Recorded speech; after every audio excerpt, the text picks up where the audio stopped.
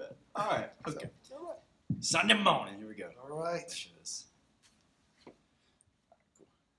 You ready? I'm ready. Are you ready? Sure you ready? Huh? Because, dude, he's alive, He's man. alive, baby. Woo! He's Sunday alive. morning. It's been really sad the last few days, but it's really good today. It's incredible. He is up. Yes. Well, it's not sad for us. No, it's not sad for us. Yes. No. But as we're trying to sit there and think about what those days would have been like, Yeah. Sunday's a pretty awesome day. It's a pretty awesome day. Yeah, it's a pretty awesome day. Yeah, when literally all of your sorrow and all of your sadness is met with the truth that he's not in the tomb anymore. Yeah. And then not only is he not in the tomb, because the thoughts of that, I mean, what happened? Did somebody take him? Yeah. Did somebody, are those religious leaders, are they just like, and then they get a message, from an angel, a messenger of God to tell them what's happening. Yeah. I mean, dude, you want to talk about that? It's just crazy. I mean, it's just I just sit there and I think, and not only I can't imagine what that would have been like when Jesus walks in the room, and they see him. I have to wonder if there's like, I just can't imagine, man. Like, Yeah, am I just running? Like, but now I sit there and think about the ramifications for that moment for us. It's impossible to overstate it. I think. Yeah. I mean, it's just incredible. I mean, because I know one thing we were talking about the other day is I sit there and I look at we talked about yesterday how their hope was gone. How there's no hope. And they had a whole day to sit in. Yeah, and just and tumultuous state of resting, right? But yet when we get to 1 Peter and he begins to write and says we have this living hope, right?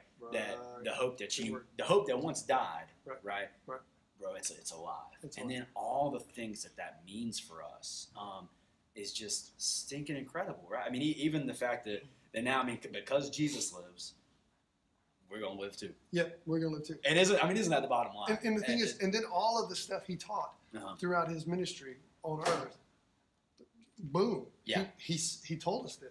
He taught us this. Yeah. And I mean, but I want to get back one real quick thing to the messenger, because they went to the tomb. The ladies they went to the tomb to go prepare his body so it wouldn't decay so fast. And they get the message that he's alive. They thought it was stolen. What was it? I'm looking here in Luke 24 now. And what was it? And they were frightened. They bowed their faces to the ground. The men said to them, these are the angels. It's the best question ever. I know, it says, right? Why do you seek the living among the dead? Yeah. That was their message. Yeah. I mean. What a question. Yeah. I just think I heard one of my professors say one time, and I love this phrase. It's just, man, a resurrected Jesus changes everything. Everything.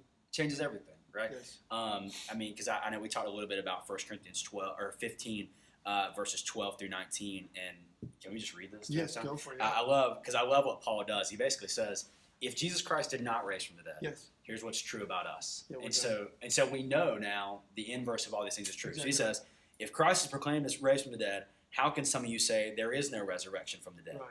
If there is no resurrection of the dead, then not even Christ has been raised. Right. And I love this. Yes. And if Christ has not been raised, then our proclamation is in vain, and so is your faith. Which is exactly what yesterday they felt. Yeah.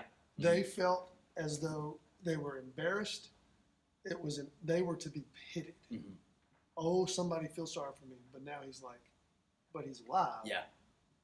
And so then therefore, there is no pity for you. Yeah, so let me just get on to verse 17. So it says, if Christ has not been raised, your faith is worthless and you are still in your sins, right? And he says this in 19, if we've put our hope in Christ for this life only, we should be pitied more than anyone. That's right. I love that. So that gives, you're listening to this on a Sunday morning, maybe you're riding to church or something, and when you pull in the parking lot, and there's hundreds of cars in our parking lot. In colors everywhere. Yes, that means that if Jesus is still dead, then every person passing us on the road can look by and feel sorry for us. Exactly. And I love it. It's not even like making fun of us. No, it's like, man, that's pathetic. That's pathetic. Yeah. I feel so sad for those people. Yeah.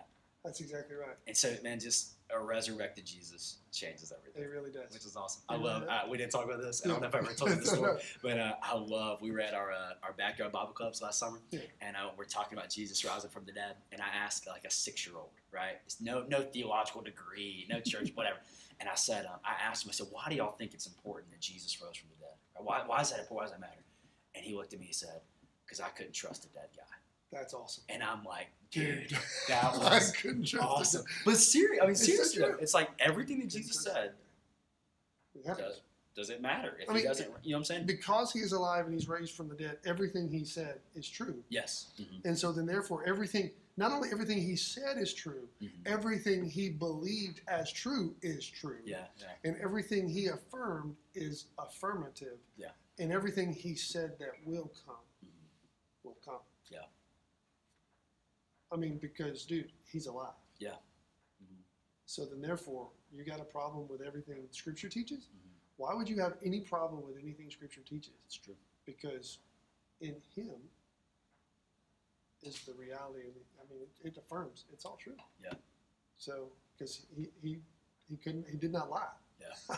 You know what I mean? So, you're looking at that. Because one of the things you said, read that Scripture again, you said about Paul before the last part. I can't remember what verse it was. Verse 15, let's see, Yeah. maybe 17. If Christ has not been raised, your faith is worthless. Okay, you're still in your sins. So if Christ has not been raised, your faith is worthless. But Christ is raised. So your faith is worth something, right? That's what I love about that passage. Boom. You just flip it, right? So if Christ has not been raised, we're still in our sins. The resurrection flips it. It does.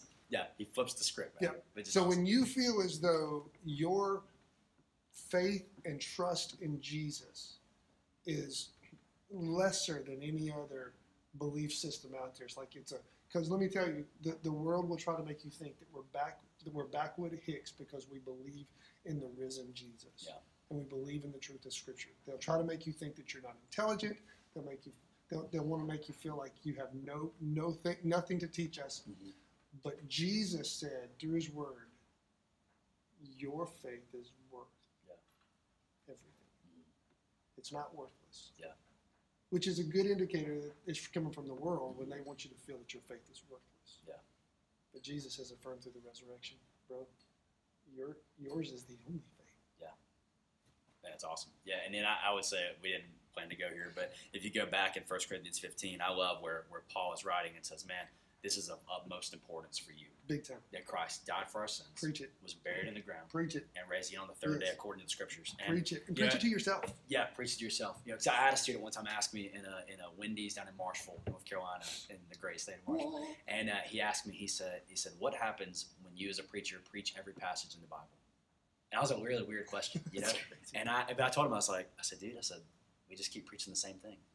Because that is our message, that Christ died, he was buried, that he rose again. That's what it all keeps going back to that. And that will continue to preach and celebrate for eternity. Because we've been celebrating for 2,000 years, and it's just going to keep on going, you know what I'm saying? Because we dig deeper in it.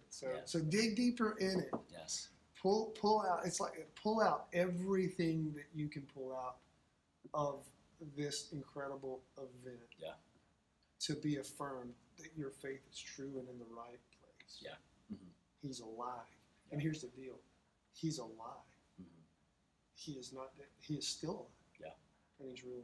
Yeah, too. And I think, too, and then wrapping up real quick, I think in light of yesterday, too, man, what hope does this bring us that, man, in the midst of suffering, as we were talking about the other day, suffering is real. It's real. Suffering's intense. It's real. It happens, and it's real, and it's there. Yeah.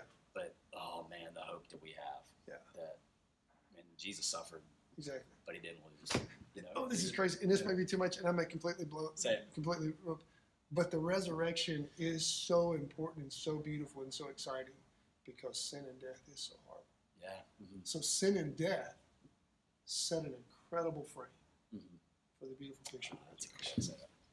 Dude, that's a cool way to say it. So how can you look at that and go, God? So sin and death set an incredible frame for the beautiful picture of the resurrection. Oh, that's so good. I mean, think about that, That's dude. so good.